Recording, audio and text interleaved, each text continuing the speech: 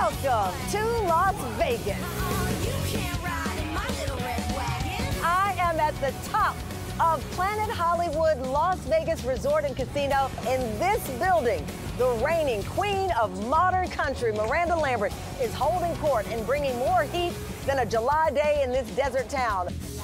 Woo!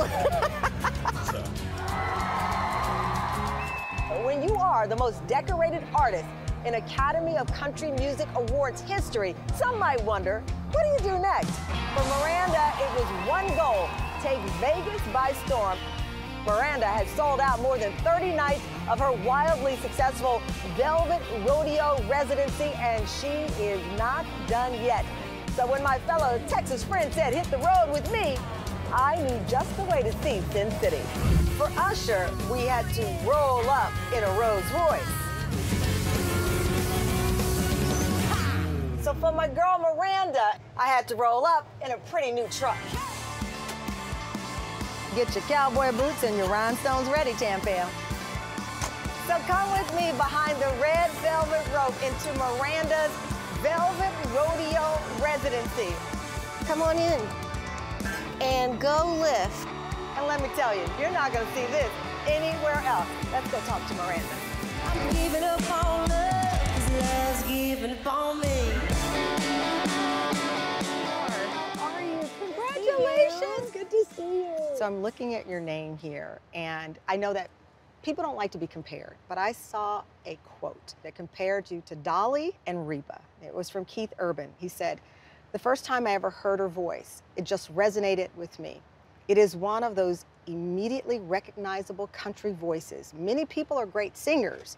Not many singers are originals." I mean, that's a huge compliment coming from him, especially because, you know, Keith was my first big tour I ever did. I was playing bars in Texas. You know, I was 19. That was kind of like my college a little bit, so what it felt like, because I went to DFW and flew out for the first time ever on a plane by myself.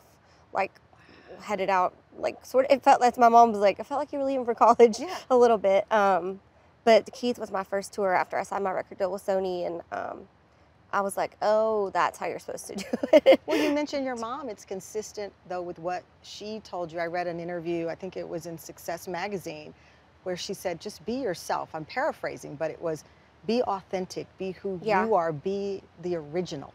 That's what she told me from day one when I started this journey. She said, know who you are and stick with it and don't change for anybody. And that advice has, like, carried me through so many. But it's hard, right? It's hard in this business, being a woman. I think you describe your style as feminine, badass. Yeah, a little bit country, a little bit of rock and roll. Yeah, but it's been very important to really just go with my gut and always do whatever is true to me, you know.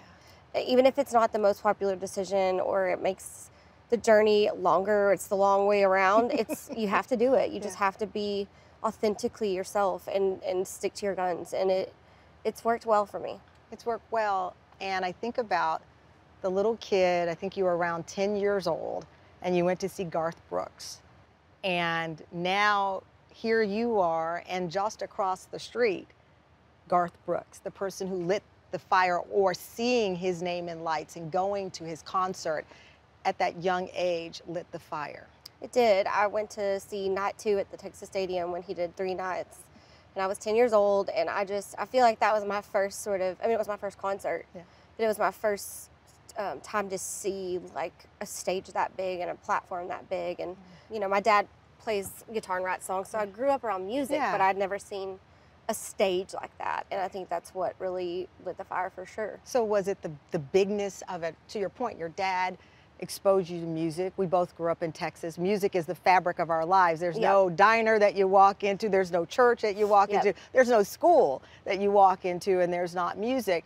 But then suddenly music is big. Yeah. It's lights. It's this. Yeah, and he that night set the stage on fire, which I couldn't believe. Which I might do that now too. Which is why you're doing it now. And like flew over the crowd, and it was just a huge production. It was the first time I'd ever seen anything like that, and so it is crazy because now I'm getting to do all the things you've wanted to gags. do. Yeah, I love it because that's the thing. I think this is the first show you've used pyrotechnics. Yeah. Right, and sold out. 30 plus shows. Now you're extending into the spring. Yes. This started out as, I believe you used the word a recon. You know, you came in to see a couple of shows. Yeah. To see what it was like.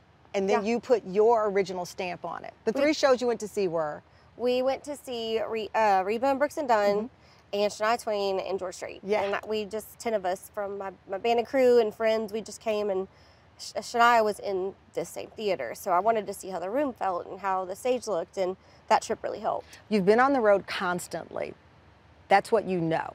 That's what you're built for. Yeah. And then you're coming here, the first recreational trip, but you know that trip really is about a commitment like none other that you'd ever made. Yeah, I mean, it's very different to be kind of parked in one spot. And I mean, the closest thing I'd done to a residency was 5 shows at Billy Bob's. So like, this was like, oh my gosh, like we're not going to be on tour at all. That's Right. crazy. So it just was so different not being on tour. Yeah. Like, I mean, I've lived on a bus most of my adult life. And so it was just a shift, and being away from home. And, you know, our life is in Nashville. We split time in Texas, Nashville, and New York. But you got the farm, it's like 300 acres. yeah, outside of Nashville, and we're in New York a ton because my husband's from there. And I go back to Texas a lot, but this was like, oh, we're going way out west, and we're gonna like make it a second home, you know? Going to the desert. Yes, which I love. Yeah. So those were just all the thoughts I had, and like wondering how it was gonna feel instead of rolling into these tiny towns I've loved for so long. You know, these towns that I go see my fans that have been with me all this time. There are so many things that I adore and love about you. I love your commitment to your brand and your business. Thank you for saying that. It is very important to me. All of that it all stems from the music. And the way that I've been so truthful in my music and just told the good, bad, and the ugly, I feel like is why these things can be an extension of what that music is, because it is my story. It's a lot of our stories. It's the vulnerability, though. Yeah. You say the good, bad, and the ugly.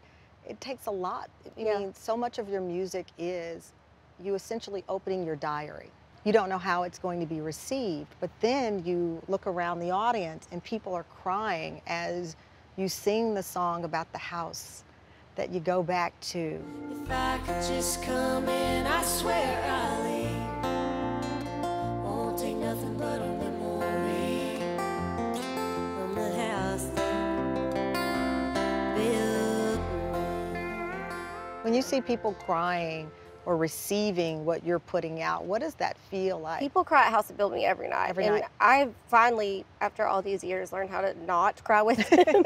I try really hard because like they work really hard on my face. Yeah. I don't want to go out there. Why and do you think that, cry. I mean, obviously the lyrics, we understand. Do you think it's because you reveal the backstory? What is it that stings the heart where a stranger is there crying with you? That song just feels like everybody's song. It And does. you know, I had a really good friend who played in my band for forever, for 22 years, Scotty Ray, and we lost him last year. But I saw your social media post. yeah, but he said the most pointed thing I didn't think of when he heard that song. He said, I didn't have that house, and I wish I did. Because I was thinking it was everybody's story, because they all had their dogs in their backyard and their handprints on the stairs. And he said, I wish I had a house that built me. Now And I'm crying. Exactly. Now I'm crying. So I never even thought about it that way. Yeah. So every person in the room either wishes they had that or did. And I feel like that's where the emotion comes up. And that's when you know you've done your job. It's when people cry, you know? Yeah. As a songwriter, that's kind of part of it.